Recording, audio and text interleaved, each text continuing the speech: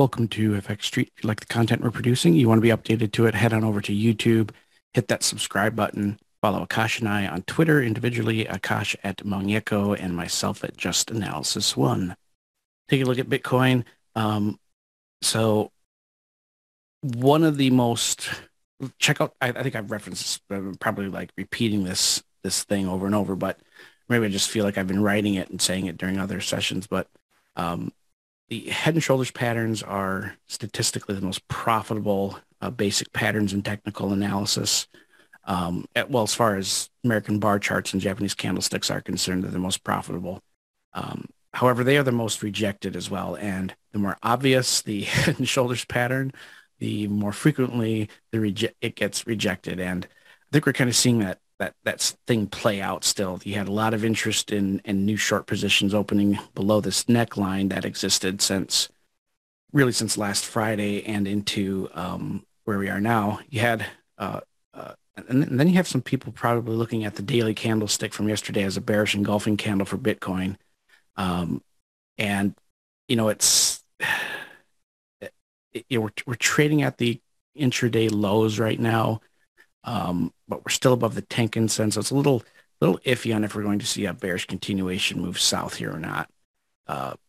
On the $1,000 three-box reversal chart, a very clear bounce at above the 40K level. All hail the Emperor protects for all of you 40K fans out there. Warhammer 40K, anybody?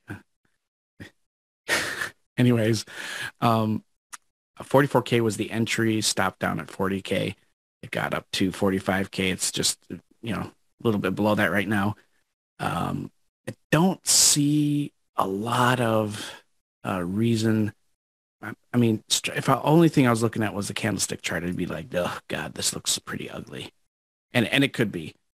There's some definite downside risk to retest the 35K zone. You look at the weekly chart. Failure to break outside the cloud today could really just see it hug the upper cloud, or it could fall down and test 37.5 to 38K. It's single span B. But otherwise, if it breaks out, I see it limited to the 50K zone, volume point of control on the until like we visit again on next Tuesday. Downside risks limited to 37.5K. Upside limited to 50K. That's what I see. Off to you, Akash. Cool. My view on Bitcoin's kind of been the same here.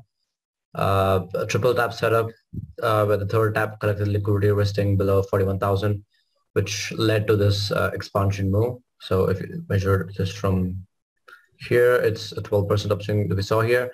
And it's pretty good considering we collected the liquidity here and set a new high from what we opened during this week.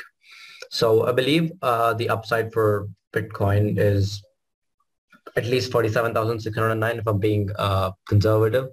But if I want to let it go and like be a little risky, take on more risks, then I think 50,150 is like a good level because of the double top formation that we saw here on 7th and 27th December. So that said, right, and like I mentioned in the previous video for Ethereum, that I don't believe this to be the bottom where reverse and go on a bull run where Bitcoin sets a new all-time high. And one of the major reasons why is because of the funding rate for Bitcoin. Every time we saw a reversal, there was quite a bit of negative funding rate that we saw here, which kind of lured people into the wrong directions before we actually trapped them here and then went higher, right? So something kind of similar took place here on 21st September.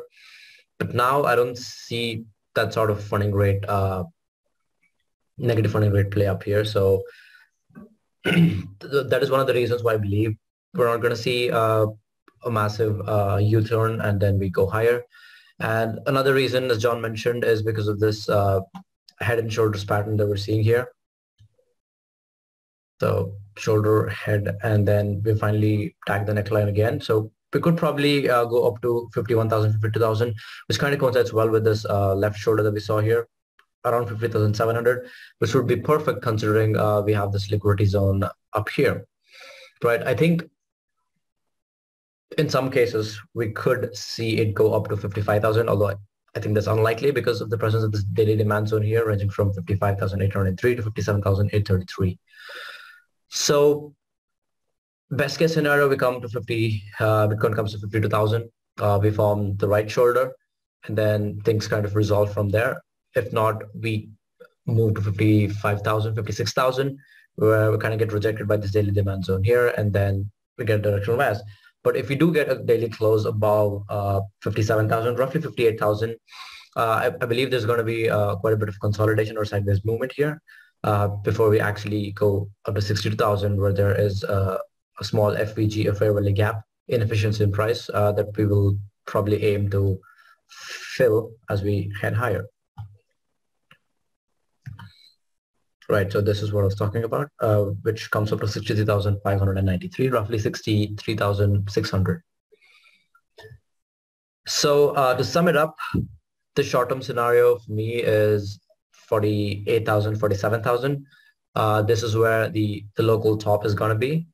Beyond this, if I'm being optimistic, it's 52,000. But we might get a fill of this FVG and get a retest of the daily demand zone. As for the downside, we've collected liquidity that was formed here, below the triple tap setup that was found. That's collected here, but we still have quite a bit of liquidity resting below this triple tap formation here. So I'm going to be cautiously optimistic on Bitcoin and a lot of altcoins. Regardless, this is a good place to kind of buy the dip, DCA. So yeah, that's my view on Bitcoin. Thank you, Akash, and thank you everybody for watching. Have a great weekend. Please don't forget to like, comment, and subscribe.